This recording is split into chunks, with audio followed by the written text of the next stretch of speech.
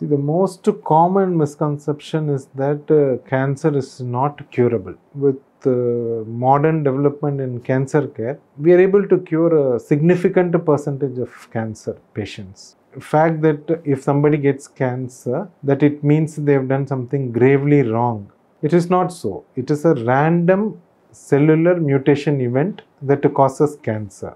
One more misconception about cancer is that it is contagious. No, cancer is not contagious by and large. There are some cancers which occur in patients who have some infectious disease. Two of the common hereditary cancers are breast cancer and colorectal cancers. These two cancers can occur through family generations, and we have tests to detect these nowadays, genetic tests, and we can take precautionary screening as well as preventive mechanisms to avoid major catastrophe in such families. If you can detect the cancer early, then the probability of cure is very, very high. For example, if a colon cancer is detected early or in a precancerous stage, the treatment can be so simple. It can be as simple as an endoscopic treatment or a smaller keyhole surgery with no other treatment being required if the cancer is detected in stage 1.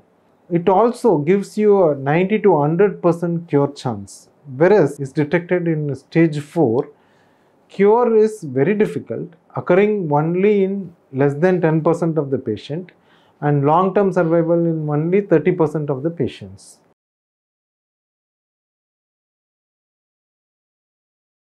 The three most commonly used modalities of treatment are chemotherapy, radiotherapy and surgery. In addition, there are modern treatments that are available like employing nuclear medicine.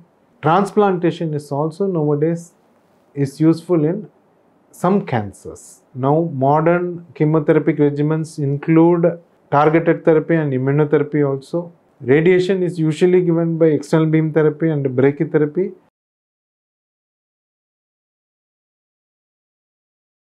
Nowadays our diet is westernized. We take more amount of processed food and refined food, and most of these food are associated with obesity. Needless to say, smoking, alcohol are very, very dangerous for health, and they definitely contribute to the increased incidence of cancer.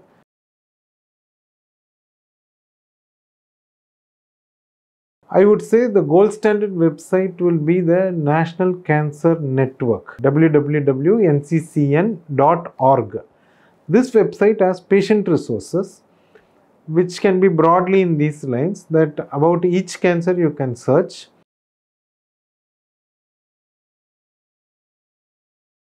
See, one of the most problematic thing is that you will know somebody whose family member would have had a cancer, and you will try to extrapolate or misconceive things based on their experience. See, to elaborate on early detection ensures the chance of a cure.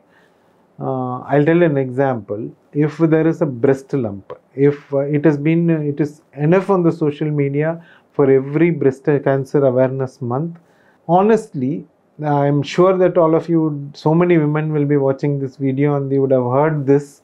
But honestly, how many of you really do a systematic self-breast examination? How many of you know really how to examine your own breasts? What are the principles of examining those? The women above 40 or above 30 are advised to do self-breast examination every month. And if they find a lump or abnormal texture in their breast, immediately to seek help from a professional doctor.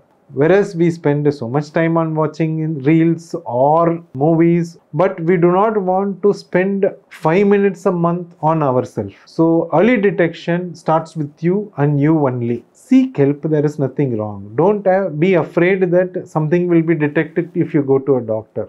The whole purpose is, if it is detected early, you will get cured.